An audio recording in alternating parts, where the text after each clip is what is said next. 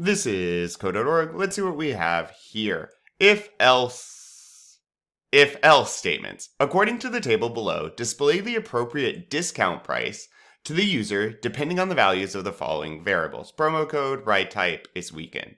Okay.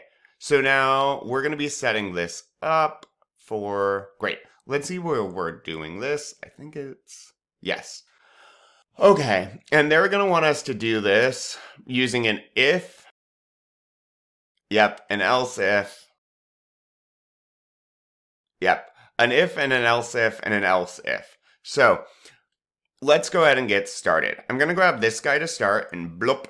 Now, what do I want to evaluate first? Well, promo code, if it's first ride, and then if the vehicle is a bike, it's and any day is acceptable. Okay, so I know I need an and, right? Because I need to know if the promo code is first ride and the vehicle is a bike, because only then can this go into effect. And what's our promo code variable? That's handy. It's promo code. And it's promo code. So I'm going to do that one first. Let me grab a couple double equal signs. Bloop and bloop. All right, so promo, and make sure to capitalize the C just like they had it. And make sure to put your promo code in quotes. This is a string. Now remember, computers are picky. It has to be exactly with the capitals and everything, no space. So variables never go in quotes, but our strings, our words and sentences do. It's a value. All right, and now the vehicle, what did we call that variable? Ride type. Cool. And so now I'm going to do ride type, and then again, in quotes, the word bike with a capital B. So if it is that, what is their discount? It's $2 off. So I'm going to go ahead then and go to variables here because I need to change price. So price is now going to be equal to what price used to be equal to minus 2. So the computer will get to this and be like, oh, okay, so price has a new value. What's its new value? It's the old value of price minus 2, and it will set us up to update.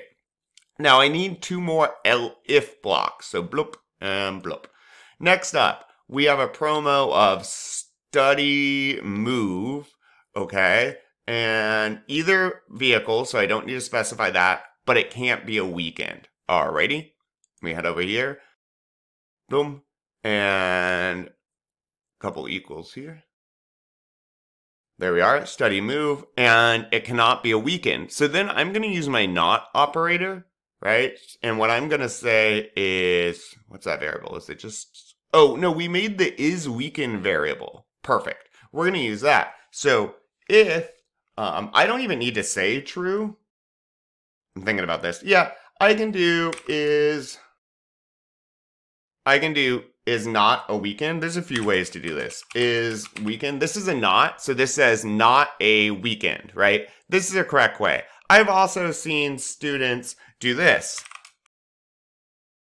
That works as well. But the cleanest way is this, but it's kind of fancy. You do you. Is not a weekend. That's what that means. So if it's not a weekend and their promo code's this, what do we do? We're going to take $3 off. Okay. By the way, what this does, this not negation operator, is that if weekend is true, this says flip it. So if weekend's true, this suddenly becomes false. If weekend's false, this suddenly becomes true, which is what we want, because in an if else we need an and both sides have to be true. So if the weekend is false with the not operator, it flips that to be a true value. And if these are both true, then they get the discount. All right, now we're going to mess with price again. And price is going to be equal to price, what it used to be equal to, but this time, minus 3. All right, one more. Weekend scoot, ride type scooter. And, ooh, that's a complicated one. So we have 3 different conditions here. All right, let's get to it. So, and. I'm actually going to switch to text mode. We don't need all of these parentheses. You can stay in non-text mode if you want, but I'm switching to text mode. And first up, I'm checking. All right, let me flip this back to block mode to see what I did. So promo code is equal to weakened scoot, ride type is equal to scooter, and is weakened. Keep in mind, is weakened is a boolean, so if it is true, this renders as true. I have seen students also do the equal equals, is weakened equal equals true. That's technically correct. This is a bit cleaner way. And so now we're going to mess with price of all of that.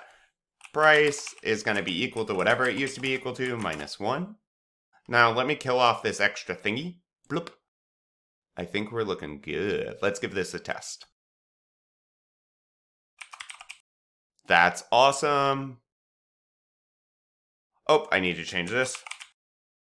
Great. Correct.